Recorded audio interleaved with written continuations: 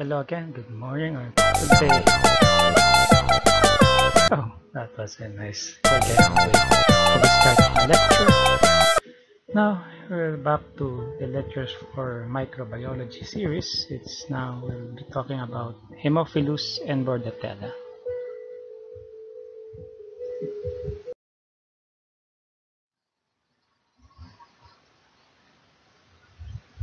So now let's talk about Haemophillus. So Haemophillus are gram-negative bacilli, and your Haemophilus influenza type B is the most important human pathogen. And your Haemophilus ducreyi is the cause of your chancroid. Okay? Your Haemophilus ducreyi is a sexually transmitted pathogen that causes chancroid. Other Haemophilus are among the normal flora of the mucous membranes and will occasionally cause diseases.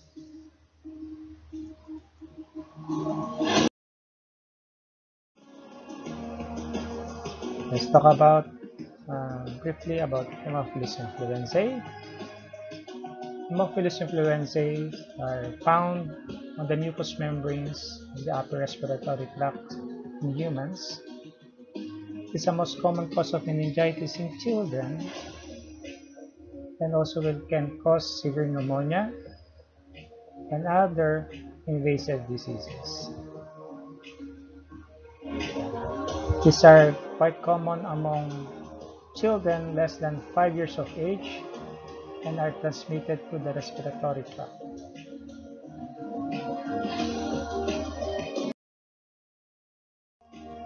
So your Haemophilus are Coccobacilli, and the capsule is used for typing of your H. influenzae. And particular for this organism, it needs an enhancement growth medium that contains isovitalix. Okay, and your influenzae does not grow on sheep blood agar except around colonies of staphylococci, and it is known as your satellite phenomenon. And unfortunately, there's been an increase in resistance to ampicillin and chloramphenicol, and these are usually controlled by genes on transmissible plasmids.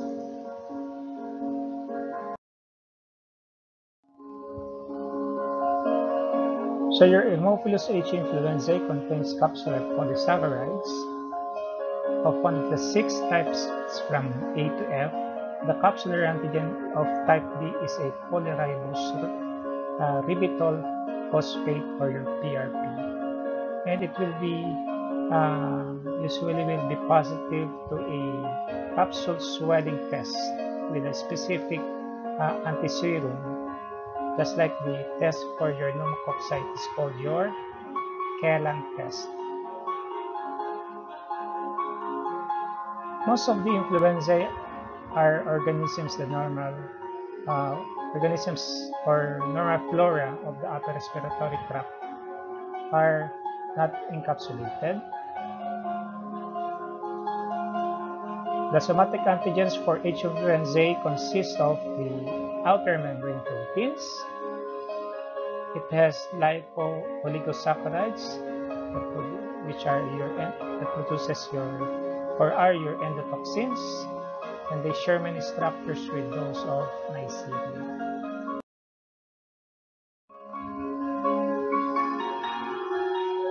So, Haemophilus influenzae is a gram-negative, though some gram-negative produces exotoxin, but this organism doesn't produce exotoxins. The capsule has an antiphagocytic characteristics in the absence of specific anticapsular antibodies. The polyribose phosphate capsule of your H. influenzae is the major virulence factor for this organism. The carrier state for the encapsulated Haemophilus influenza, or your H. influenza type B, is around 2 to 4%, but the carrier state in comparison to the carrier state of the non-typable one, it is quite low because the non-typable one has a carrier state of 50 to 80% or even higher.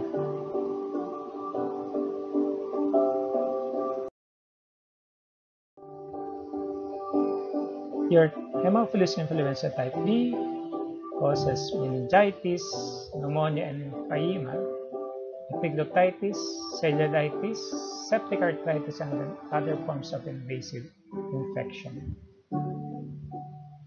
While your non-typable H. influenzae tends to cause chronic bronchitis, otitis media, sinusitis, conjunctivitis, which usually follows the breakdown of normal host defenses and causes invasive disease in approximately around 5% of cases.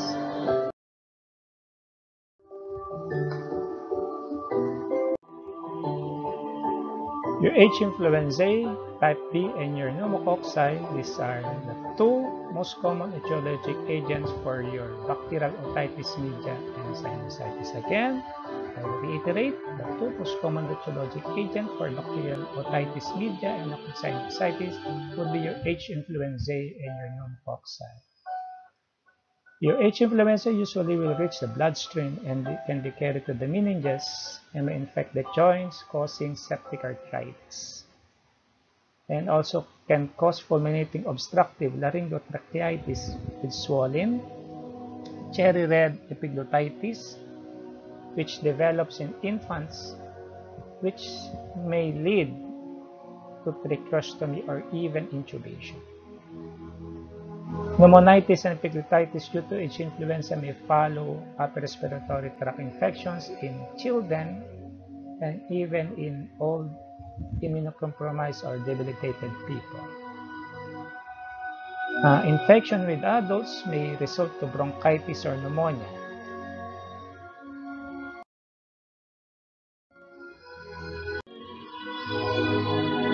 Regarding the immunity of our children to Haemophilus influenzae,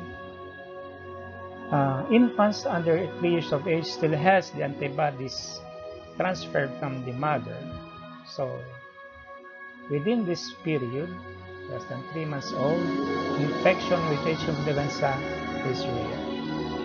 But later on, the antibodies are lost. That's why there will be an increasing incidence of H. influenza after 3 months of age. And your H. influenza is the most common cause of bacterial meningitis in children by 5 months to 5 years. That's the reason, because the infants are still protected by the maternal antibodies. So, the immunization of children with your H. influenza type B conjugate vaccine has decreased the incidence of such infection, and it also has decreased the mortality for such infection.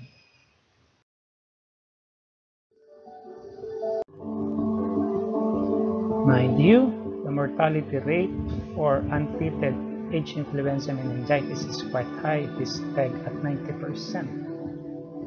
Fortunately, most of the H. influenza strains are susceptible to ampicillin. Most, but all strains of your H. influenzae are very susceptible to your third generation cephalosporins like your cefixime. Cefotaxime usually will yield excellent, cefotaxime IV usually will yield excellent result. That's why a prompt diagnosis antimicrobial therapy can minimize late neurologic and intellectual impairment, because the localization of subdural accumulation of fluids that require surgical drainage are usually late complications of your H. influenza type B meningitis. So a prompt diagnosis and antimicrobial therapy will minimize such late complications.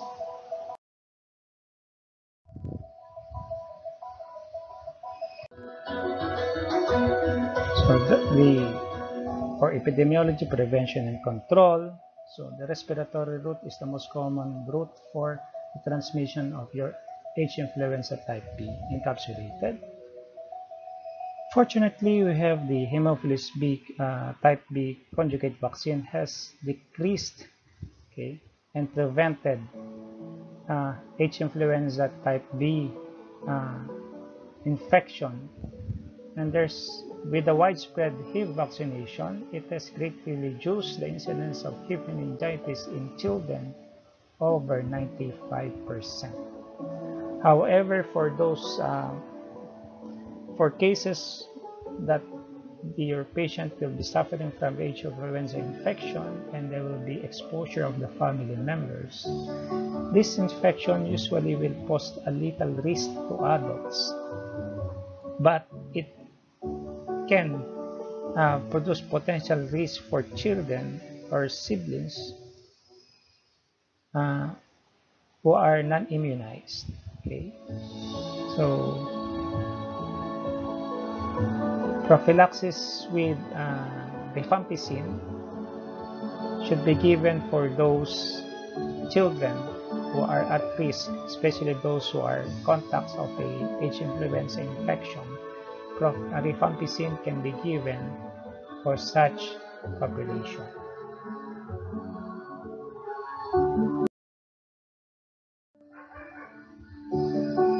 Now let's talk about the other species of your Haemophilus, your Haemophilus aegypticus. Your Haemophilus aegypticus is currently designated as H. influenza biogroup aegypticus.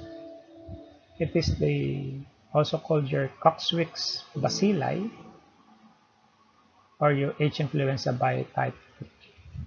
It causes your highly communicable form of conjunctivitis and also causes your Brazilian purpuric fever, which manifests as fever, shock, and death in children. The next would be your Haemophilus aprophilus. These organisms are sometimes encountered in cases of infective endocarditis and pneumonia. It is present in the normal oral and respiratory tract flora and is related to Actinobacillus,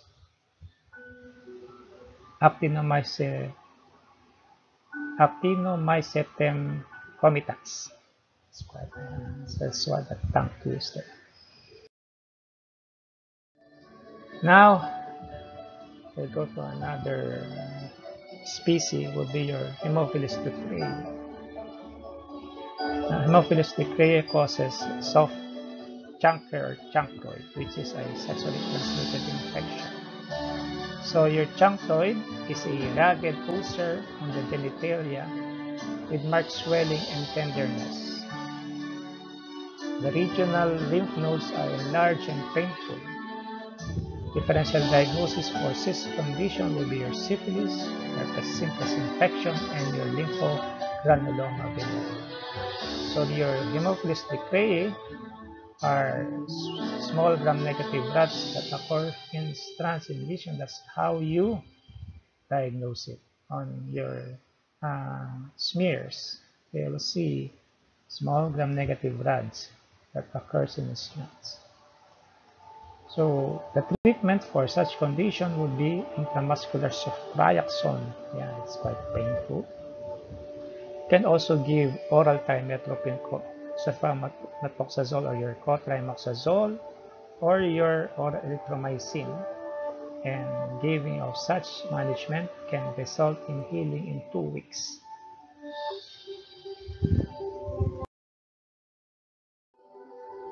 So here are the other species of your Haemophilus. Your Haemophilus haemoglobulus, which infects the dogs but not humans.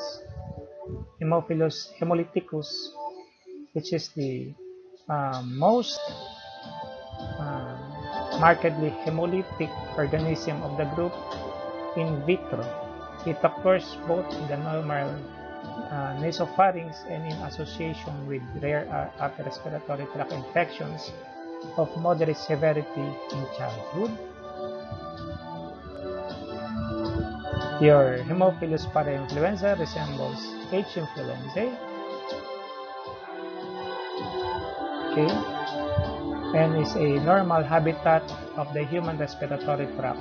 Usually are encountered in infective endocarditis and urethritis. The influenza suis are diseases in hogs, not in humans. Okay, next, we'll go to your Bordatella pertussis, the one that causes your whooping cough or your pertussis. Another species would be your Bordatella parapertussis, Bordatella bronchoseptica, and Bordatella avium. Your Bordatella parapertussis causes similar disease as with your Bordatella pertussis.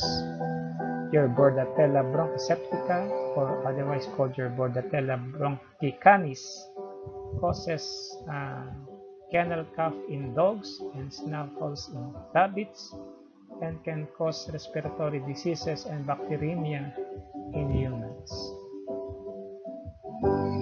Your Bordatella avium causes tarchicoryza.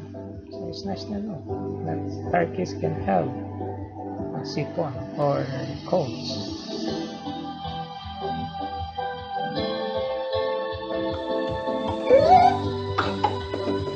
This is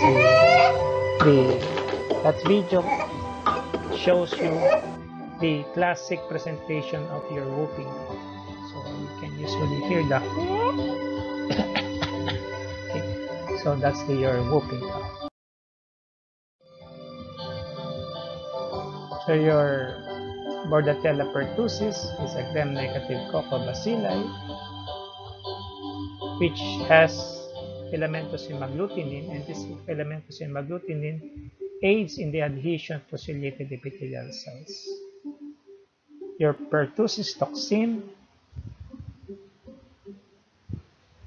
causes lymphocytosis and sensitization to histamine and enhance insulin secretion, and has an ADP ribosylating activity with an A-B structure and mechanism of action similar to that of cholera toxin. So your pertussis toxin is similar to your cholera toxin. While your adenylate cyclase toxin, your dermonecrotic toxin, and your hemolysins are all regulated by the BVG system, and your tracheal cytotoxin inhibits DNA synthesis in ciliated cells and is not regulated by BVG. And pili probably play a role in adherence of the bacteria to the ciliated epithelial cells of the upper respiratory tract. So all of these toxins, glutinins, all will stick your Bordatella pertussis to the ciliated epithelium of the respiratory tree, causing injury and causing the characteristic whooping. Your Bordatella has lipopolysaccharide in cell wall, which causes damage to the epithelial cells of the upper respiratory tract.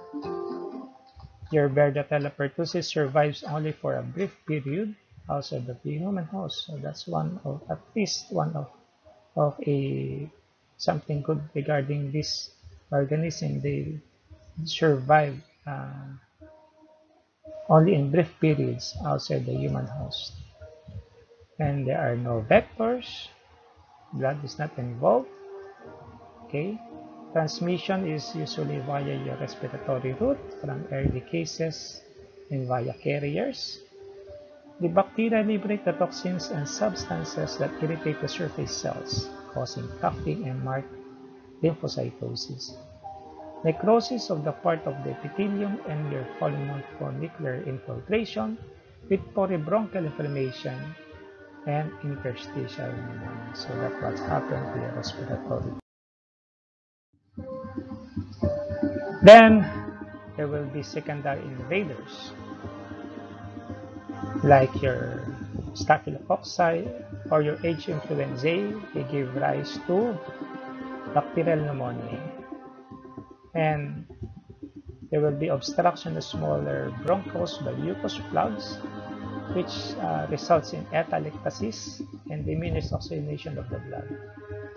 And with this one, it contributes to the frequency of convulsion in infants with whooping cough.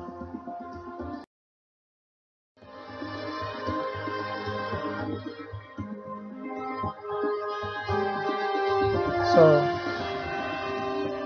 your Bordatella has two stages. Okay. Initially, it has an incubation period of 2 weeks. Then later on, will proceed in 2 stages: your catarrhal stage and your paroxysmal stage, which produces the characteristic.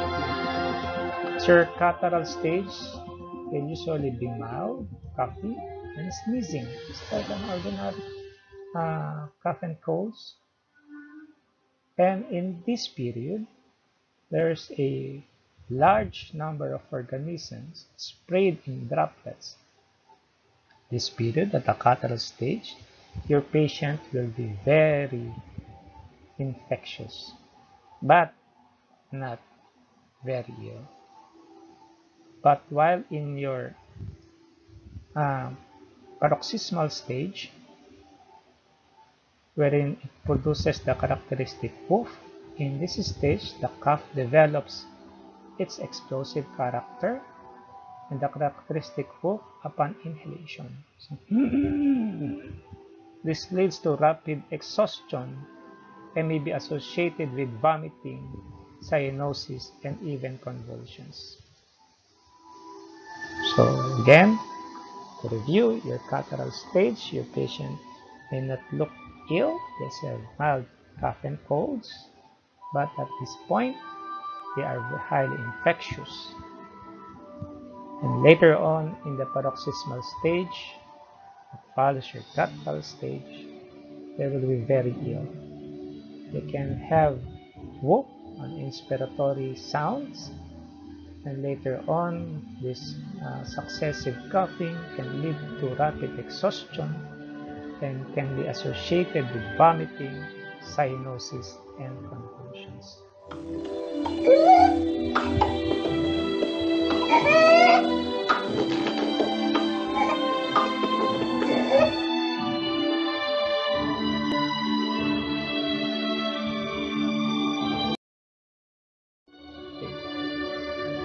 So the whoop is a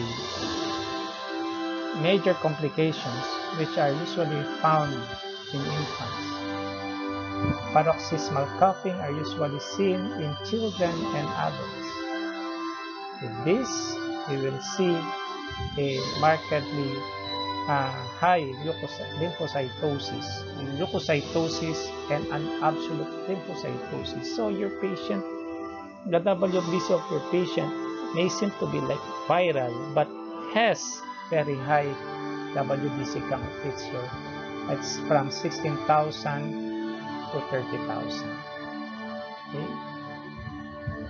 Convalescent is usually low. That's why patient will tend to shop. The parents will tend to shop doctors. Okay.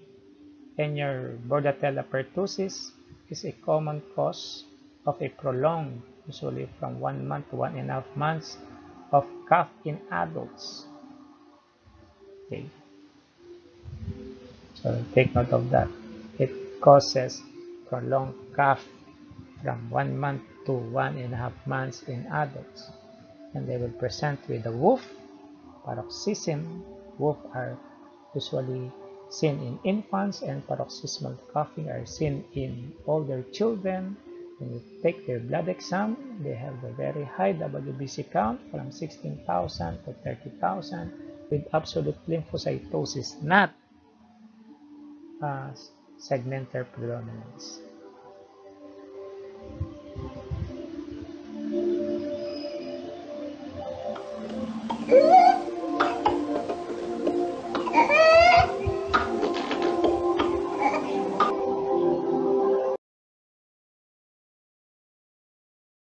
Okay.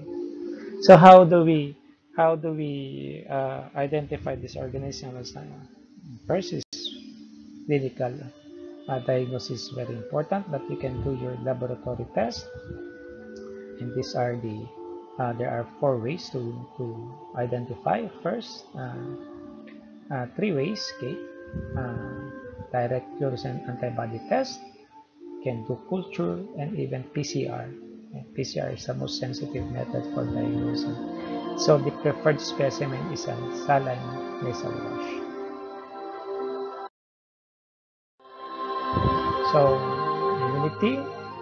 So recovery from whooping cough or immunization develops immunity. So you give your pertussis three primary dose. Okay. In the first year of life, along with it is contained in your DPP, the primary dose, and later on you can have your booster dose at 1 to 2 years old, the fourth dose. There can be second infections.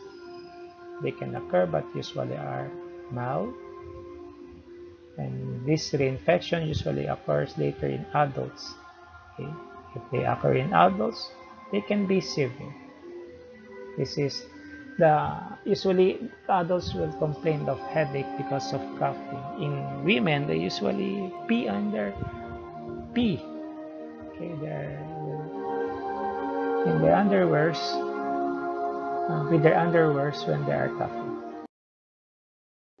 So treatment, erythromycin given during the catarrhal stage of the disease usually will promote elimination of the organism and may have prophylactic value. So giving erythromycin in the catarrhal stage can decrease or promote elimination of the organism and can have prophylactic value, while treatment after the onset of the paroxysmal phase rarely alters the clinical course. Oxygen inhalation and sedation may prevent anoxic damage to the brain, thus preventing convulsions. So your antibiotic treatment is quite effective. Get it on the catarrhal stage. Now to prevent, infants are given 3 doses of your pertussis. It is given along with your tetanus and diphtheria. Okay. So 3 doses during the first year of life, followed by a booster series after a year. Then so there are 2 booster doses as a total of 5 doses. Then we can give also prophylactic administration of erythromycin for those who are exposed for 5 days. Especially can benefit unimmunized infants or heavily exposed adults. So your prophylactic administration of erythromycin. So your whooping cough are usually endemic in the most densely populated areas of the world, with high communicability ranging from 30 to 90%. Most cases occur in children under 5 years, and most deaths occur in the first year of life. Control of whooping cough is achieved mainly on adequate active immunization of all infants. So that's it. Again, so we've studied your a very good lecture for today, and see you again on my next video. Don't forget to click subscribe and thumbs up and open your notifications so that you will know if I have posted another video on my education channel. That's it. Thank you. Have a good day.